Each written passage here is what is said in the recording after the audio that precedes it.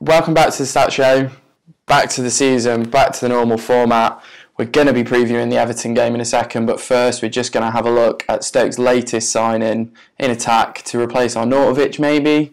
We've got choupo-moting in, and looking at his stats, they're not too dissimilar to Arnie's. As we can see over the past 3 seasons, they've got the same amount of non-penalty goals, both on 15, and choupo-moting is a little bit more clinical in his shot conversion, getting a goal with 11% of all of his shots. And assists-wise, choupo-moting isn't really that much far behind Arnie either.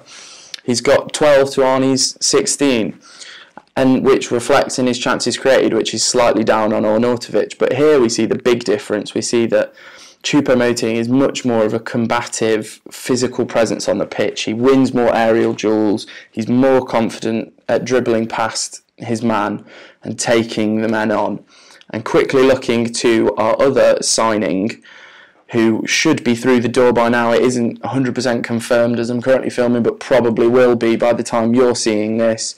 Martins Indy. He comes into the side, and it's a good thing if we're carrying on with the back three. He's so important to the back three. As we can see here, we have the pass map from the first time the back three was tried out against Watford and our most recent match against Leipzig, and we see that Martins Indy is playing in the middle against Watford, whereas it's Shawcross against Leipzig. And the key point here is this pass line into the midfield, which Shawcross doesn't generate. Shawcross just simply gives the ball to the centre-backs and it doesn't ever really receive it from the goalkeeper, whereas Martins Indy is confident to take the ball from the goalkeeper and move it into midfield himself, which is essential to that formation working.